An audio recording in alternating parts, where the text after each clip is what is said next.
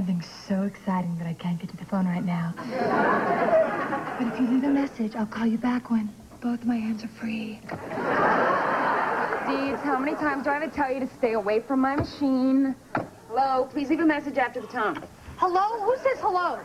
You sound like you're selling Tupperware, and do it again. I don't care about my outgoing message. Annie, your outgoing message is your poem to the universe. It's your chance to express yourself, to emote, to sing. No, that would be Madonna's message. Can I please just get on with my life? What life? You're home alone on a Saturday night. No, I'm not. I'm with you. Home from a date by 9:15? That is not good. A good date is 3 a.m., tequila stains on your blouse, and your bra in your purse. Actually, I should have been home by 8:15. You would not believe how slow this guy chewed his food. A boa constrictor goes through a wild pig faster. You want to meet a more exciting man? Get a more exciting message. Now, come over here. All right. Annie's message, take 2. But this time with real feeling. Hi. Please leave a message when you hear the tone. Excellent. You went with hi. I love that. Very user-friendly and so up, too. Anyway, I gotta go. Jim might call. Oh, geez, come on. He hasn't called you in 3 months. Don't you think you fantasize just a bit too much? Look, if I didn't keep my hopes up, then I'd never be disappointed. And then where would I be?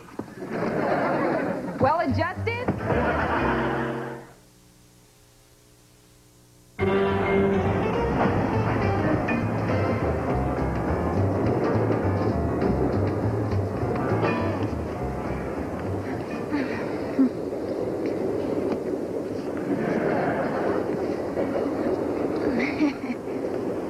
In case you're wondering, your outfit's very nice. But, not gonna lie to you. Got a run in your stockings.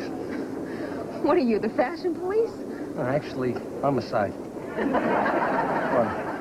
I just do the fashion stuff for a hobby. Fun. Hey! Hey!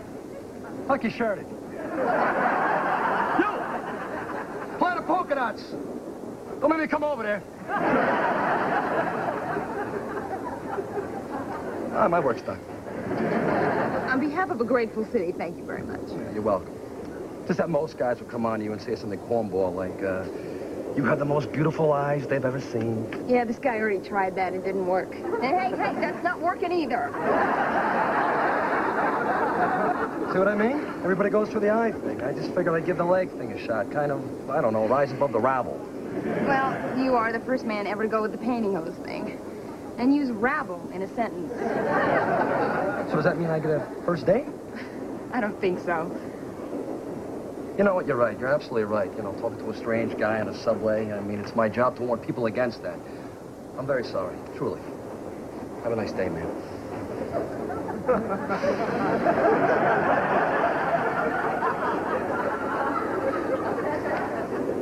You know, if we were talking, I would tell you how wonderful you smell.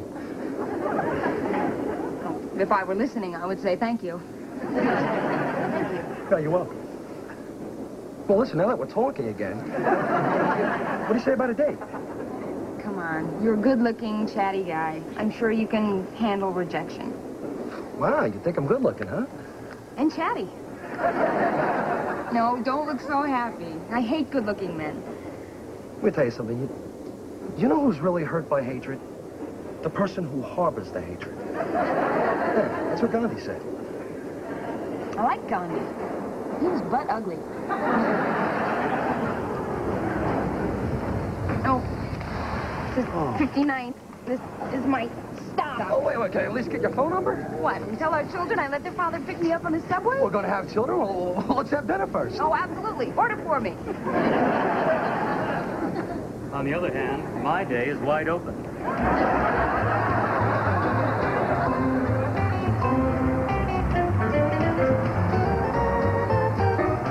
Mr. Larson, you have a bachelor's degree in medieval literature, a master's in animal psychology, and a doctorate in Byzantine anthropology. Do you have any jobs for someone with those skills? Well, not right now. Do you have anything? Well, How do you feel about a job where you wear a hairnet and say, please talk into the clown? Do you think I could get it? I'll make it happen. And please, this is just a start. Call me every day. Please talk into the clown. Please talk into the clown. Please talk into the clown. Morning. Oh, Elliot, how stupid am I? Ah, you met a new guy. On the subway, he was smart, he was cute, he was funny. He used rabble in a sentence. Correctly? Yes. Well, you are stupid. Morning. Hey, Annie met a guy on the subway. Cool. Subway love. Been there. Hey, Annie, so how'd you meet this guy? Oh, you did the breast thing, right? Hold on. Married 8 years. What's the breast thing? It's this insane theory that Roger has about rush hour and women. In Rogerland, come 5 o'clock, legions of women rush onto trains, maneuver themselves next to unsuspecting strap hangers. And rub their needy, luscious breasts against my back. For your information, I did not do the breast thing, and I would not classify my breasts as needy. Maybe a little lonely around the holidays. Otherwise, Thelma and Louise are perfectly well adjusted. Thelma and Louise. Another time. Which one's Gina Davis? Another time. Fine. Fine. So if you didn't do the breast thing, then what did you do? I didn't do anything. I tried to ignore him. Women. They don't even know the guy and they ignore him. This is why women piss me off, Elliot.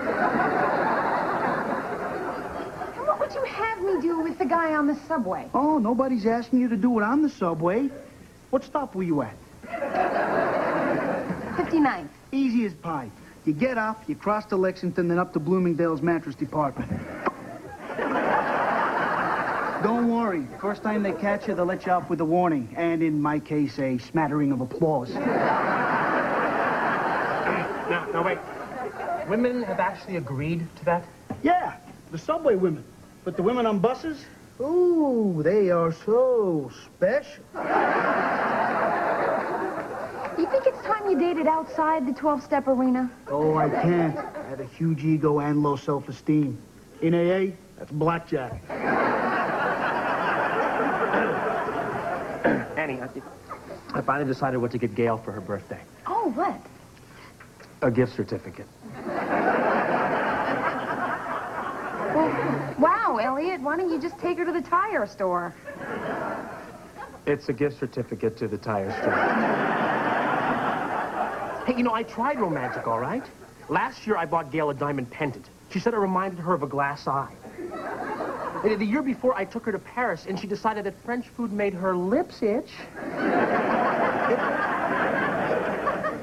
Oh, there goes Annie, feeding the sky rats. Hey, they're not sky rats, they're pigeons. And I like them, they're my friends. Well, could you tell your friends not to crap on my air conditioner? Bill and Hillary would never do that. How can you tell which one is which? Bill's the one banging the Blue Jay.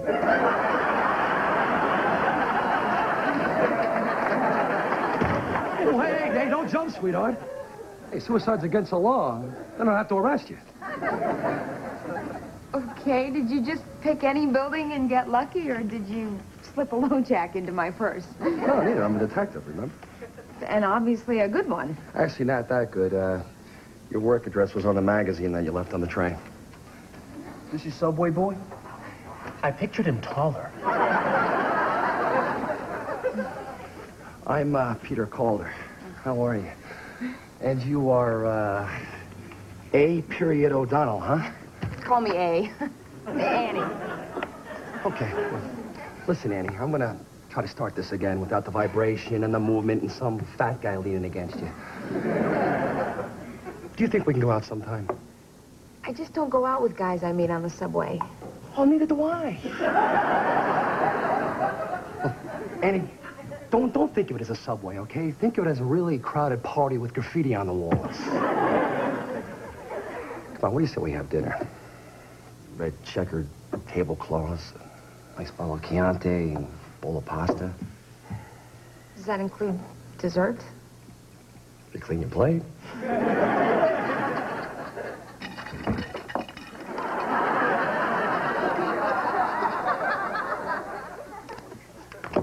Terrific. I'll pick you up at 8.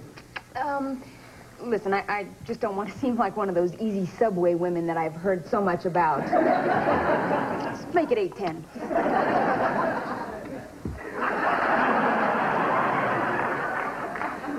I can't believe you just said yes to a guy from the subway. I'm having trouble believing it myself. So why did you? I'm not sure, but I think I'm going to find out. No doubt about it. She did the breast thing.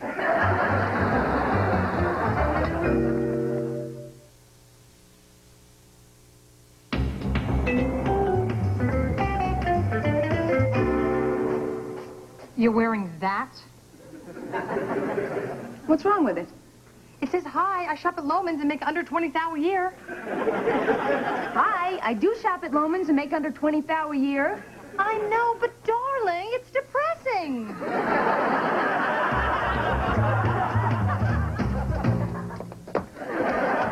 How's this? It says leave a 50 on the dresser and toss me my beeper. But sexy, no? So's a nipple ring. Are you getting one of those? It's pushing it, huh? Yeah, it's too desperate. Wearing that on the first day says you haven't slept with anybody in 7 months. You know I haven't. I know, but darling, it's depressing.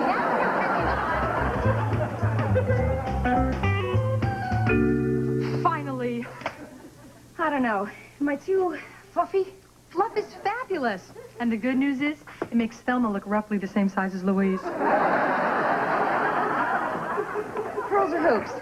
Pearls say don't even try. Hoops say, if it's nice, do it twice. I want a new best friend. Now remember, if he's at all creepy, you give him the boot. If he's creepy and rich, my number. Hey. Hey, Annie, you gotta help me. I met this girl, right? Really classy. Cocktail waitress, but the kind that wears, what do you call that thing? A top? Yeah. Hey, Didi. Anyway, listen, there's a good chance I'm gonna have to pay for the movie. How much? 50 ought to cover it. 50 for a movie? If you don't feed them first, they get cranky. I'll give you 20. 50. 20. 45. 20. 40. 20. 38. 20. Fine. Hey, Roger, what about that 50 you owe me? Which I'd be willing to forget about if you'd help me paint my kitchen tonight. Oh. Oh, come on. Elliot and Gail are going to help. I'll let you use my roller. Cocktail waitress, painting your kitchen. Cocktail waitress, painting your kitchen. Ooh, it's like Sophie's Choice.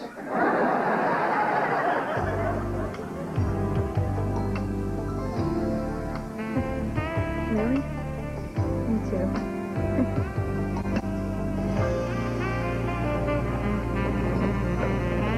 I don't understand. The label said fire resistant. I'm sorry. It just seemed like such a romantic idea to get a table next to the fireplace. Well, thank God you were able to put out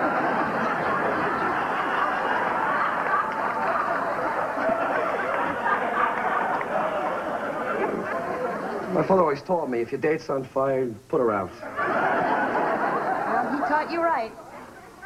He also taught me how to spot a beautiful woman.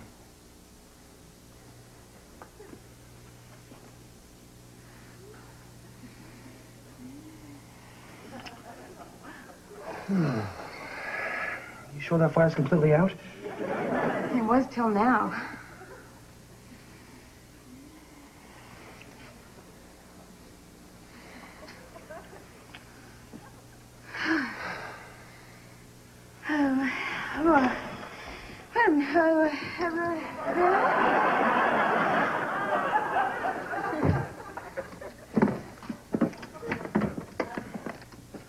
This is very nice. Oh, no, it's not. I mean, dirty socks on the couch are not nice. But it is a good sign that I'm not one of those girls who normally does this. Does what? You know, invites apartments back to their men. Or men back to their apartments. I don't even know what to say. What do those girls normally say? Hey, can I get you a drink?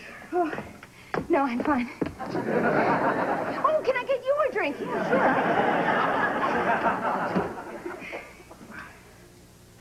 Clamato? Gee, I don't know. First date, fish broth, it's such a cliche. Okay, just stay right there and I'll be right back. Yeah? Oh, I've got cute Subway boy. Where? In my apartment. No way! Well, he's small. And he's upside down. But he's cute! All right. Elliot! She's got Subway Boy in her apartment! No way. Oh, I need that. Oh, what is that? Doritos. Gail! Just tell him it's the cork. Is Annie really letting Subway Boy sleep over? We can only hope. I'm so proud.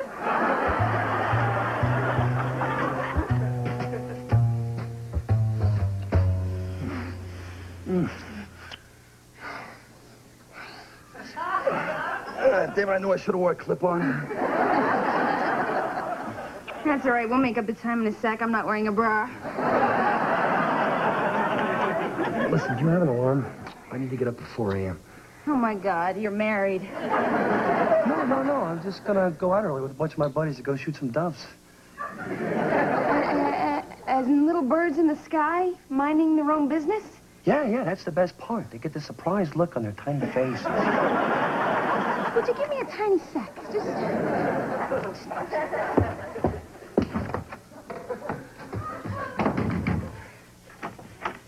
I thought so. How many do you need? He's a hunter. And you're his prey? I played that. Now remember, short hops. It's easier to catch you. 1, 2. 1, 2. No.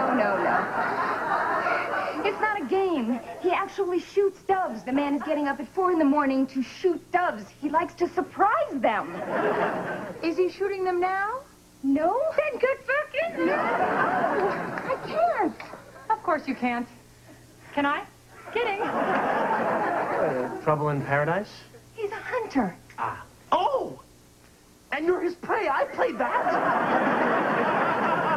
Gail always tells me that I hop too fast. Listen to her. I cannot do this. Peter, I have an emergency. You're going to have to go. Now? Well, yeah, I know it's bad timing, but heck, that's how emergencies got their name. You see, my friend across the hall's having a baby. I'm a certified midwife. You know, Annie, this sounds like a really lame excuse just to get me out of here. Oh, my God! My water broke!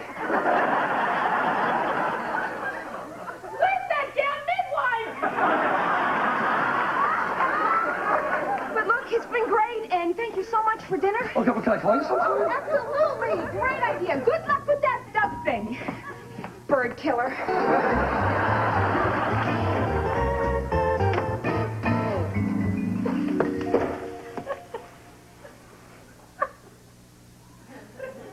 What? Nothing.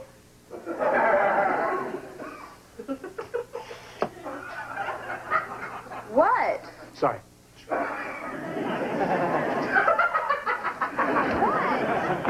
He shoots doves. I mean, that has to be the best one ever. No, the best one was the guy with the multiple personality. What were his names again? I'm so happy that my friends find my dating tragedy so funny.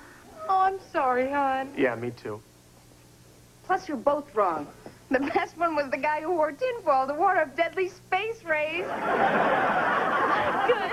If you're laughing, that means you're okay. Yeah, welcome back. Well, I'll tell you something. That charming guy that I grew up fantasizing about, who will bring me a dozen roses and sweep me off my feet, is out there somewhere. I know it. Hey! That's not even funny. Hey, what happened? She stood you up? Oh, she stood me up. I stood her up. For a little while, we're even at an angle there. Oh, the flowers.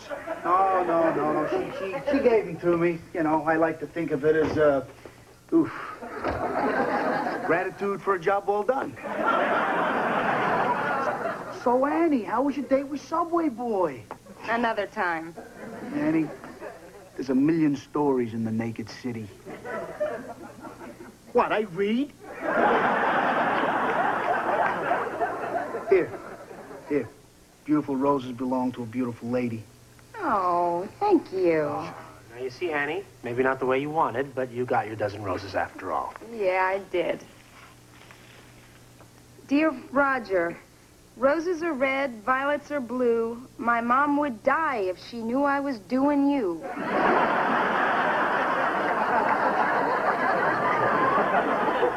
Ooh, nice. Cocktail waitress and a poet. You know what? What do you say we all get the hell out of here, have a drink, and celebrate? Yeah.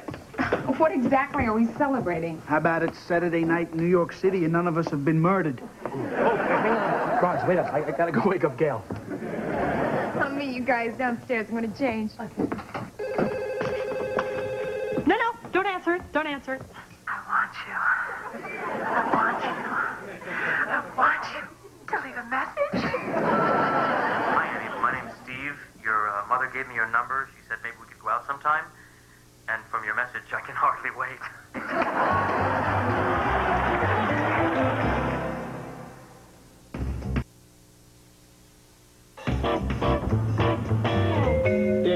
There, Elliot. That's the one who dumped on my shoe. Come on, Raj, there's 10 million pigeons in New York. How do you know that's the one? Watch. Look, he's going into his dive. 3, 2, 1. Oh! Big job, huh? That's score 1 for Roger. Ooh. Come on, guys, lay off. Give up a policeman's pension for these birds. You guys owe me. You owe me big.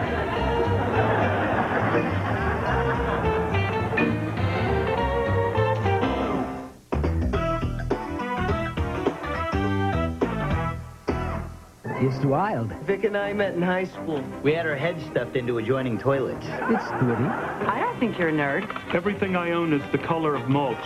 Wonderful. The guys were telling me the hard times they had growing up. About $1 million for every time I was given a wedgie. Wait, I do. It's Dweebs. The invasion begins Friday on CBS.